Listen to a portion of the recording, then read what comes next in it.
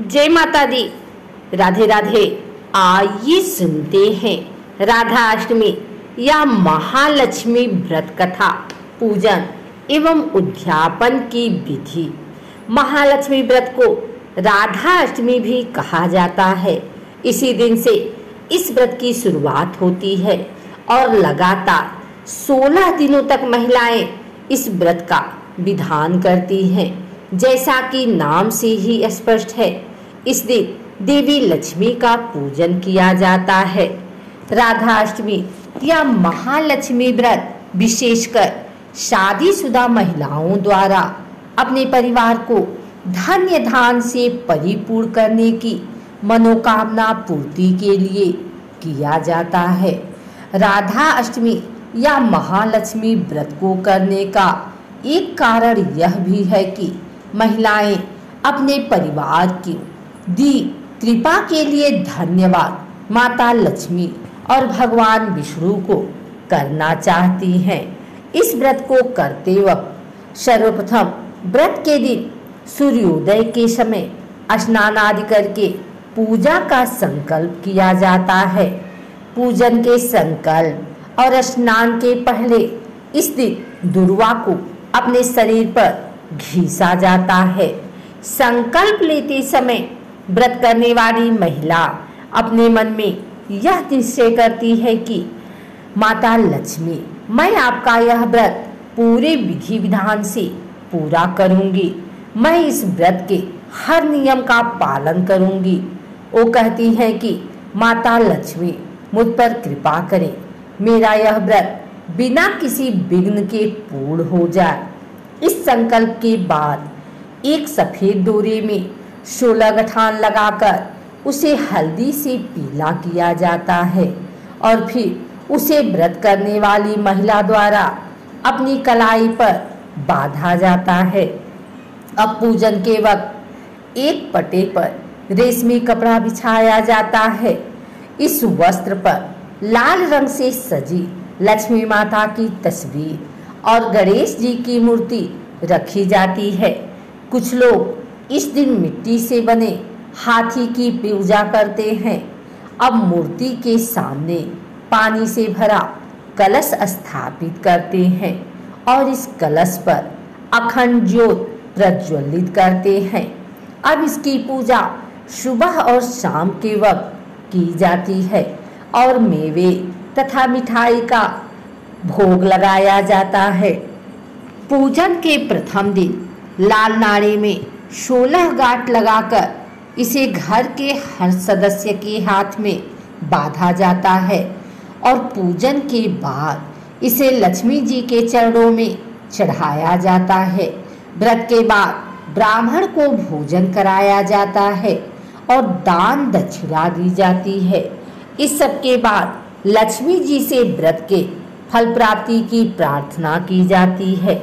आइए सुनते हैं महालक्ष्मी व्रत की कथा या कहानी। इस व्रत के संदर्भ में कई कथाएं प्रचलित हैं। पहली कथा है, बहुत पुरानी बात है। एक गांव में एक ब्राह्मण रहता था। वह ब्राह्मण नियमानुसार भगवान विष्णु का पूजन प्रतिदिन करता था। उसकी भक्ति से प्रसन्न होकर भगवान विष्णु ने उसे दर्शन दिए और इच्छा अनुसार वरदान देने का वचन दिया। ब्राह्मण ने माता लक्ष्मी का वास अपने घर में होने का वरदान मांगा। ब्राह्मण के ऐसा कहने पर भगवान विष्णु ने कहा, यहाँ मंदिर में रोज एक स्त्री आती है और वह यहाँ गोबर के उपले थापती है, वही माता लक्ष्मी है। तुम उन्हें अपने घर में आमंत्रित करो। देवी लक्ष्मी के चरण तुम्हारे घर में पड़ने से तुम्हारा घर धन धान्य से भर जाएगा। ऐसा कहकर भगवान विष्णु अदृश्य हो गए। अब दूसरे दिन सुबह से ही ब्राह्मण देवी लक्ष्मी के इंतजार में मंदिर के सामने बैठ गया। जब उसने लक्ष्मी जी को गोबर के उपले थापते हुए देखा तो उसने उन्हें अपने घर पधारने का आग्रह किया।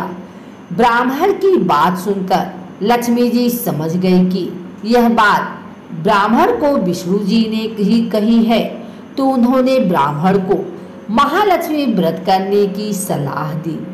लक्ष्मी जी ने ब्राह्मण से कहा कि तुम 16 दिनों तक महालक्ष्मी व्रत करो और व्रत के आखिरी दिन चंद्रमा का पूजन करके अर्घ देने से तुम्हारा व्रत पूर्ण होगा।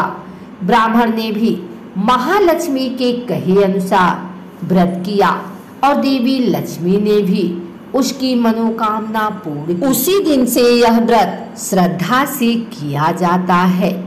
एक और कथा के अनुसार एक बार हस्तिनापुर में महालक्ष्मी व्रत के दिन गांधारी ने नगर की सारी स्त्रियों को पूजन के लिए आमंत्रित किया, परंतु उसने कुंती को आमंत्रण नहीं दिया।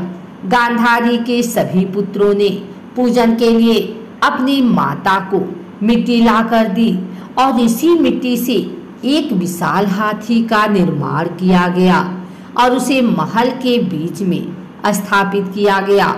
नगर की सारी स्त्रियां जब पूजन के लिए जाने लगी तो कुंती उदास हो गई। जब कुंती के पुत्रों ने उसकी उदासी का कारण पूछा तो उसने सारी बात बताई। इस पर अर्जुन ने कहा, माता आप पूजन की तैयारी कीजिए, मैं आपके लिए हाथी लेकर आता हूँ। ऐसा कहकर अर्जुन इंद्र के पास गए और अपनी माता के पूजन के लिए ऐरावत को ले आए।